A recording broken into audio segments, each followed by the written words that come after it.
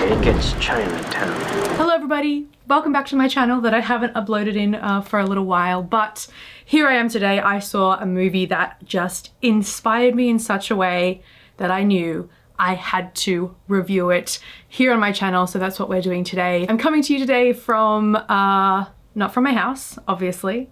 I'm in the studio where I work, one of the studios. I might be filming more from the studio just because it's a little bit more relaxed of an environment here on the weekends than coming to you from my share house, which gets very busy and loud and noisy and distracting on the weekends. Parasite.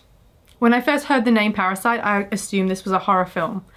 Now, this film does have horrifying elements, but it is not as such a horror film. No, this is more of a sort of slow burn family drama with a little bit of super black comedy like sprinkled over the top. This is written and directed by Bong Joon-ho, the brilliant mastermind behind films like Snowpiercer, which I really loved, Okja, which I didn't so much love. It just wasn't quite for me. The satirical tone of it was a little bit too wacky for me, but I did appreciate it. And his other films like The Host and Mother, incredible. I'm truly a huge fan of Bong Joon-ho's work. So when he has a new film coming out, regardless of whether or not people are calling it a masterpiece all the way around and it's winning prizes at the Cannes Film Festival earlier this year, which it did, I, of course, was just holding my breath with excitement to see it. The film is about this down on their luck family, mother,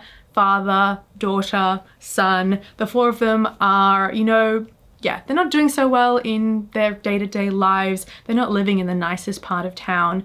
But when they come across an opportunity to work for a family in a really nice neighborhood, a wealthy upper-class family, of course, they're going to seize this opportunity with both hands. So one of the family members begins working in the wealthy household, then recommends their sibling, then the sibling recommends their parent, then the parent recommends their other parent, and before you know, the entire family is working within the household. The way I described it is way too normal and mundane, because this film has a lot of twists and turns and kind of unfolds in a way that you wouldn't expect. It's kind of one of those rides that you just have to hold on, keep your arms and legs inside the carriage and just yeah, hold on for dear life. And as the story evolves and the family have to do more and more in order to secure their placement within the wealthy family's home, yeah, things just take a crazy turn. And I would say this genre kind of takes a shift into the next gear,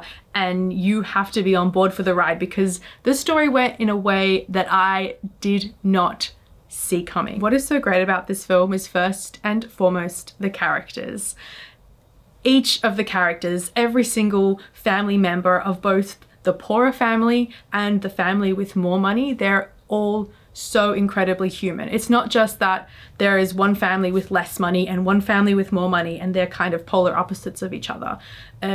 Each of them have personalities. There's no stereotyping here. They all have so many layers. They all are imperfect in their own way. For example, the rich father is kind of arrogant and aloof and cold. He's easy to dislike, but he does have his moments of vulnerability later on, and you do see that he is a good person. There's a scene earlier on in the film where the son, Kevin, has some documents forged to say that he's a college-educated tutor when he's not. And the father is so impressed with the son's like tenacity and the quality of these forged documents. He's really genuinely proud of his son in this moment, and it's really quite touching. So even though the family are all in on this sort of deceitful hoodwinking of the wealthy family, they have, you know, they're just looking out for each other and they're just trying to do the best that they can. And it's moments like these, squeezed between that necessity of survival and having to put food on the table,